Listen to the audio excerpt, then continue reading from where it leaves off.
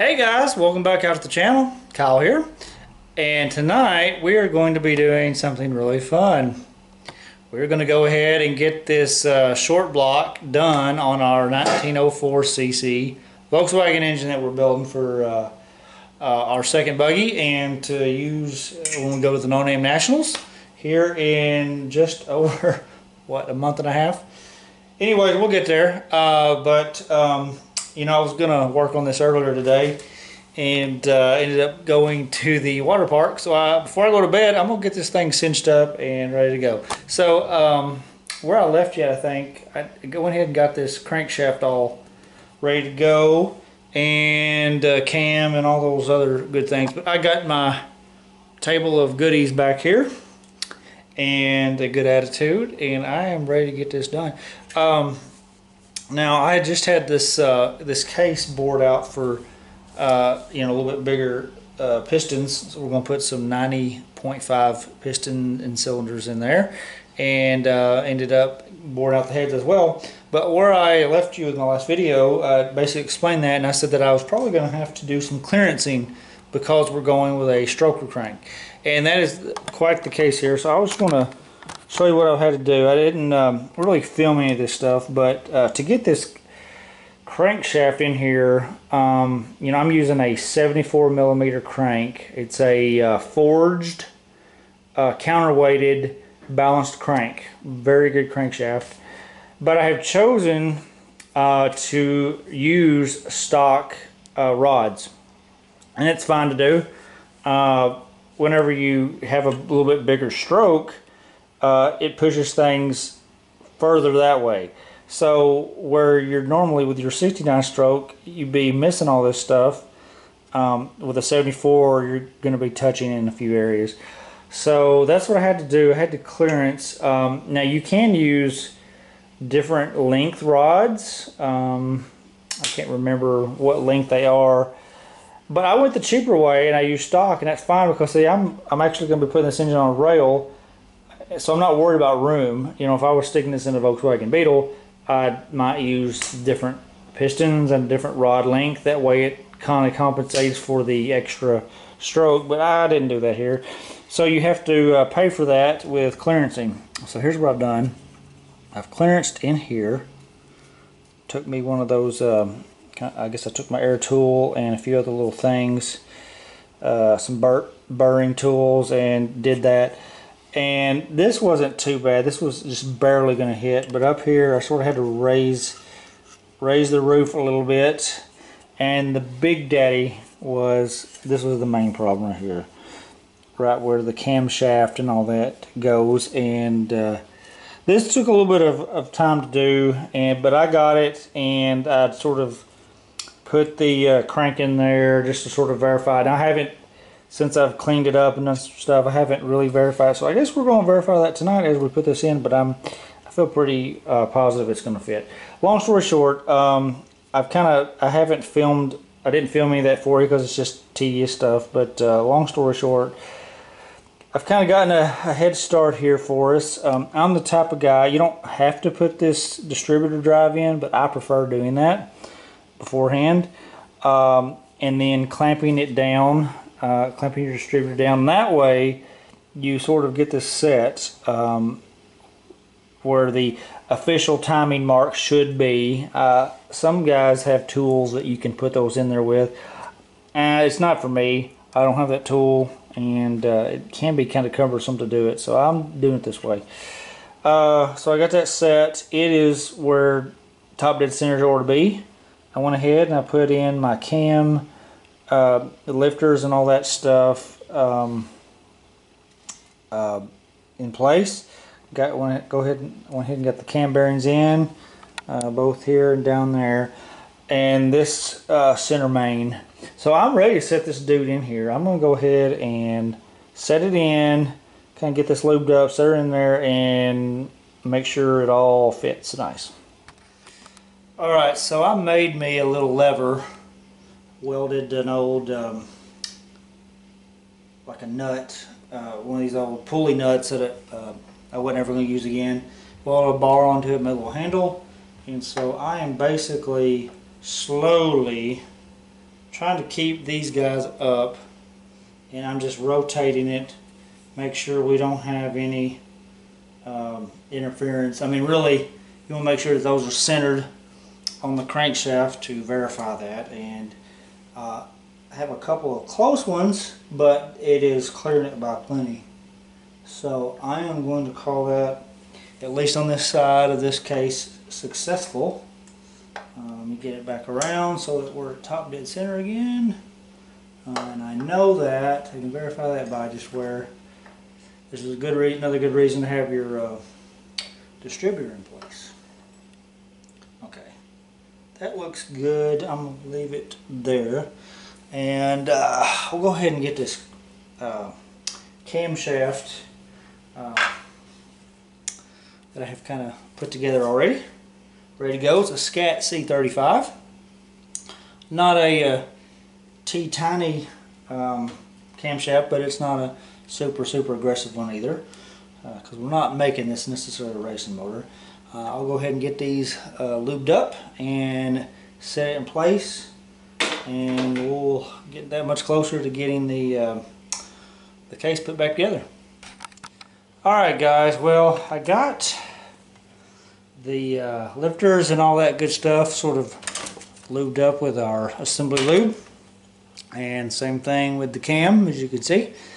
Now, one thing I just noticed is that I am getting low on batteries on this thing. I didn't charge it up before I left today, but anyways, I say that to say this. I probably won't be covering a ton of what I'm doing, you know, step by step. In fact, if you're following me for just a step-by-step procedure, you're probably following the wrong channel. I certainly wouldn't steer you wrong, but there's lots of other great tutorials on how to do this. But hopefully maybe you'll learn something just from the fact that, you know, what I've had to do to clearance for this sort of thing. That way, if you're thinking about building you something with a 74 stroke, be it 1904 or whatever else, at least you know what you got to go through to make that right. If that is, especially if you want to use a stock rod. So anyway, I'm going to set this cam in here. There's actually, on the cam gear, there are two little dots. And those two little dots have to go around. In other words, this thing has to be centered between those two dots. So I am going to find those. I've had to turn this crank around to do that, and there it is right there. I gotta pay attention for a second while I set that.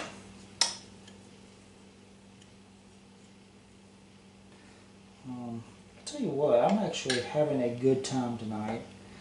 I haven't done this sort of work in like, at least 5 years, maybe 6. I can't remember when the last build was that I did, but it has been quite some time actually. There we go. I've got that sandwiched in there. So with that being said, I'm going to rotate this just a smidge. Oh, try not to hit my cam. Come on. Got something binding here. There we go. Just make sure it's still in there, because I've got to set these in their saddles while keeping that together. Alright, she's still in there. Alright, so I'm just going to let her draw in just slightly while I rotate. That's how that needs to go.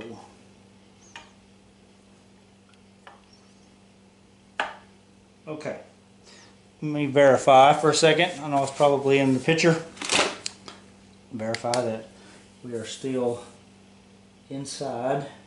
Yep, there's the two dots. And there's that main dot. Perfect. That's what I wanted. Alright, before I forget, I'll lube this up just a little bit.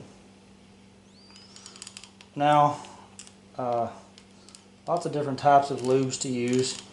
I make my own. I use mostly Lucas oil. It's I can't remember what weight it is, but it's really thick, real thick oil. I use that, but also a little mix of Marvel mystery oil. I use Marvel mystery oil for a lot of things, and if you mix it with this assembly lube, it actually kind of helps, at least in my opinion, thin it just slightly. So I want this to stick, you know, in case you never know how long things will set once you put them together. And so that's basically what I am doing. So here's what I'm trying to do right now. I'm rotating this to make sure this thing doesn't jump out of the saddle bearings. Because if it's doing that, you've got a problem with your gear. Sometimes these gears just don't mesh right with each other. Sometimes they're just, you got to get a different cam gear. Luckily, I haven't seen that yet. It looks like it's coming together pretty good. Alright. This is looking good. I find this enjoyable and relaxing. I'm no engine builder for sure, but it feels like it's working nicely. I don't see any binds thus far, so we're gonna be getting close to putting this other half on. Do a little more lubricating here. Get that. One more here. I don't want to go too crazy on my camshaft journals because I'm basically going to have to back here get some silicone and put in this little plug at the end, so I just want to make sure that looks good. Okay, everything's rotating rather nice. Alright, I feel good about this. Alright, I think we're good to go start lubing up the lifters down here on this other case. So I'm going to go ahead and do that since I'm running on batteries.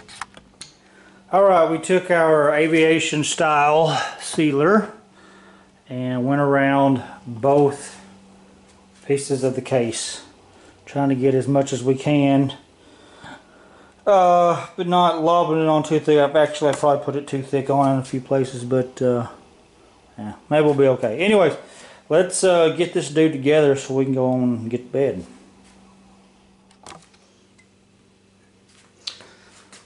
Very important. I made some of these little these cam lifter holders by taking some old clothes hangers and got those in there. That way when I turn it upside down it won't fall. So let's hope that it'll work. Alright, actually going in there okay. It's always so I got everything. Got my plug in, cam plug. I think that's it.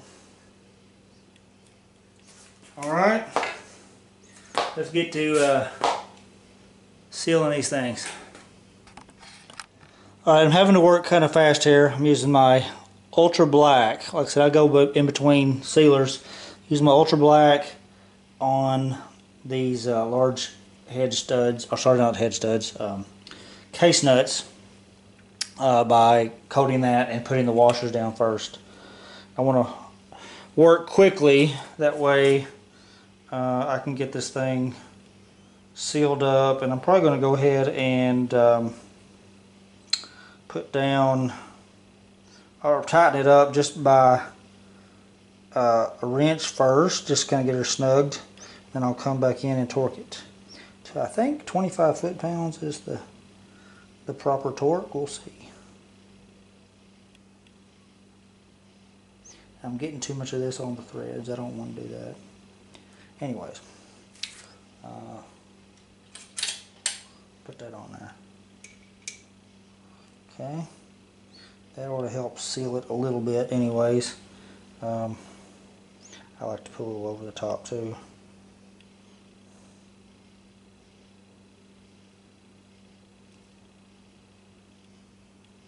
It probably won't make a hill of beans worth of difference, but we'll do it.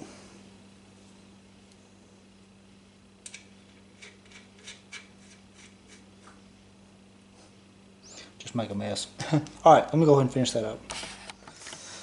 Alright, I'm going to use the old school torque wrench and torque these 6 main case bolts to 25 foot-pounds. I've got another style torque wrench, you know, that has a little clicker on it, but sometimes I just don't trust that with lower torque values. Now if you get it to like 50 or 60, it'll click okay, but no, the lower ones just aren't too darn good. That's what I get for buying Chinese crap, I guess. This just I feel more comfortable with. That's what they used to use back in the day, and why not me too? Okay, 25 foot-pounds.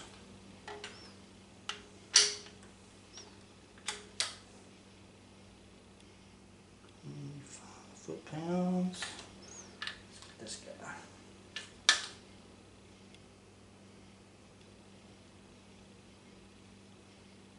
Go back and recheck. Okay.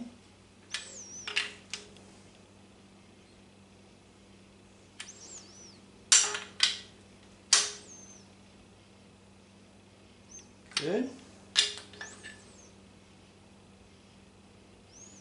Okay.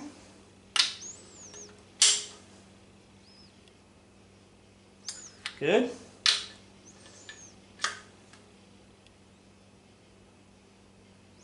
Huh, we're all torqued right there. Well, gang, sure enough, the old camera ran out of batteries. I didn't get to finish filming. But you know what? We didn't really miss anything. All I did really was go in and torque down our case nuts up and down and all that sort of thing. And I went ahead and got this oil pump and all that stuff on there. Nothing major. You know, she spins over okay. You know, relatively freely. And I think all that's good. When I get back, from the church house, it's Sunday morning.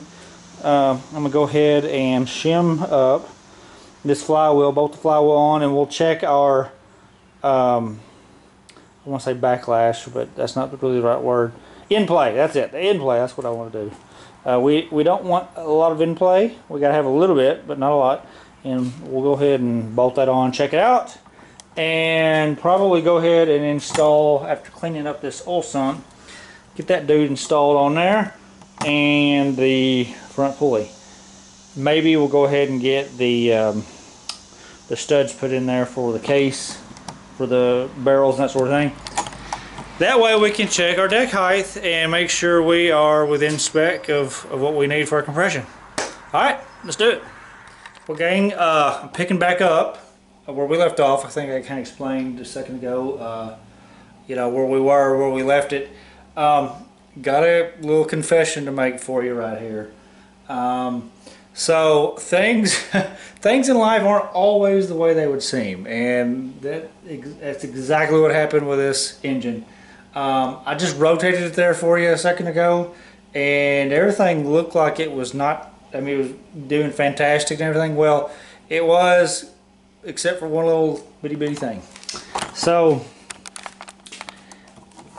I clearanced pretty much everything in here, and I spun it around, and just, you know, to make sure it wasn't hitting anywhere. And I really wasn't feeling anything. Now, you got to keep these things straight, right? As if, you know, it's going to appear, you know, centered whenever your piston is moving up and down. Well, I kind of played around with it a little bit, and I noticed once I did, I was feeling just the slightest little bump right in here.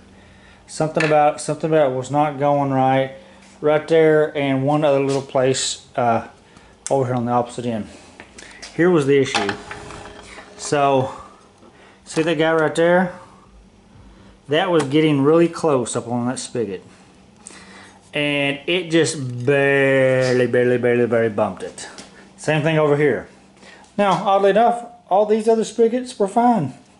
Not a darn problem whatsoever, so to speak, of it touching, not even close. But for whatever reason, this particular case, the way it was casted, right there and down here, it was touching. So needless to say, I was sick with myself. I thought, oh no, I don't want to tear this thing apart. So I took a break from it for about half a day. Came back. I thought, you know what? If I gotta take it apart, I gotta take it apart. But I'm gonna try something before we do. So here's what I did. I thought, if I can clearance this with it still in there, I'm gonna try it. We'll just see what happens. So what I did was I made a little plate. I stuck that plate down there and I just packed everything with you know, shop towels and that sort of thing. And then I got the got that out, and along with a little riggery right here, a little tube and a vacuum, and I just took my time and I just vacuumed that as I was slowly taking it out here and on the other side. And I'll tell you what, I was pleasantly surprised. It actually worked. There was very minimal pieces that got by, and so I'm elated that it worked. I had to just kind of clean a few other little pieces of dust that, you know, sort of went in there, but the vacuum got about 98% of it, to be honest with you. So I didn't have to split the case again. If I did have to do that, it wasn't the end of the world, but if I could get by it, I certainly would. So anyways, I digress. She's spinning like a top right now. Feels really good. So I'm finally now going to work on getting my flywheel on. With the engine off the engine stand, I'm going to go ahead and try to put on this lightened flywheel with our chromoly flywheel nut there. And to do this, we got to make sure there's proper backlash, or in play, I guess you'd call it. I keep saying backlash, I'm thinking transmission stuff. Proper in play, and we want to shoot for 3 to 5 thousandths. This engine, these are the 3 shims that came off of it whenever I got this thing in a load of parts. So they say try 3, so I'm gonna just, why not, just try these 3 and see what happens. So stick those babies right on there, and this thing can be a little awkward to put on, so this will be the first time it's ever been mated up to this. This is my an 8-dowel crank is a really good crank, and I think it'll keep us from tearing up stuff. These are cumbersome, so I'm gonna pause it while I work on it. Sometimes you just have to get the right line of sight. So that's exactly what I did here. They only fit one way as far as I know. I think one is a little off from the other, so that helps keep it alright. So anyways, on we go.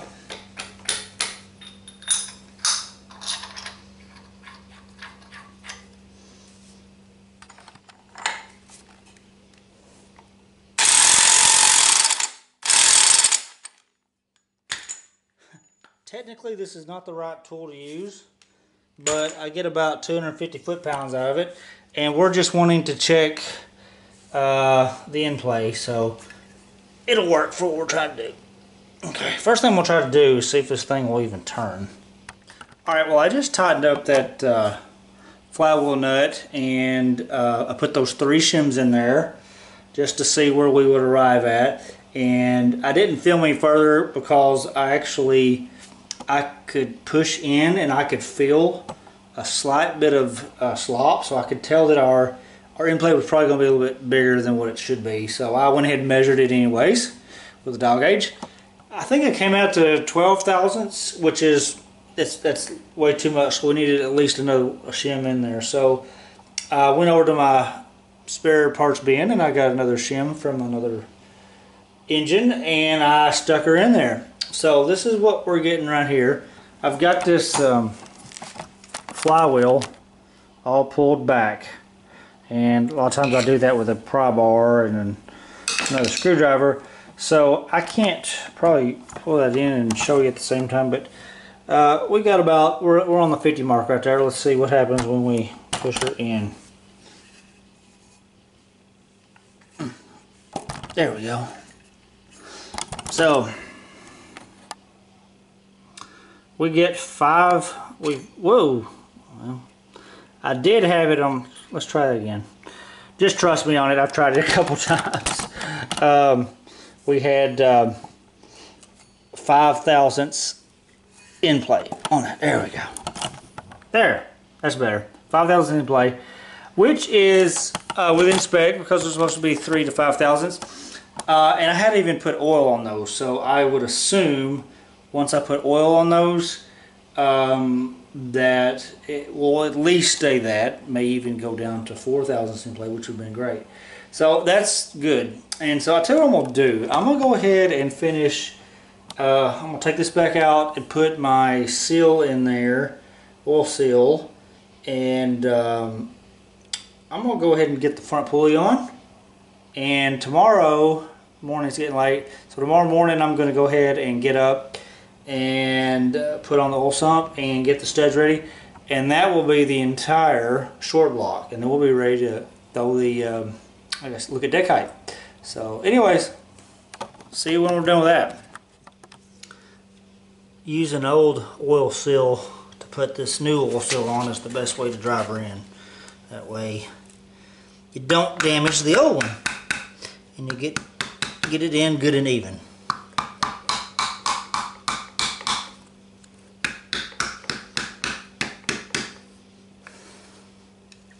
Sometimes it'll go in there flush, sometimes it'll go in further.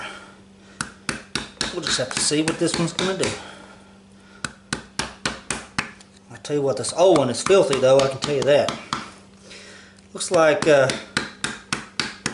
this old filter was, somebody put some silicone around it. I mean, you can do that, but you shouldn't really have to. That rubber ought to do it. I think I'm in there about as far as I can go, but we'll give her another couple of whacks just to see.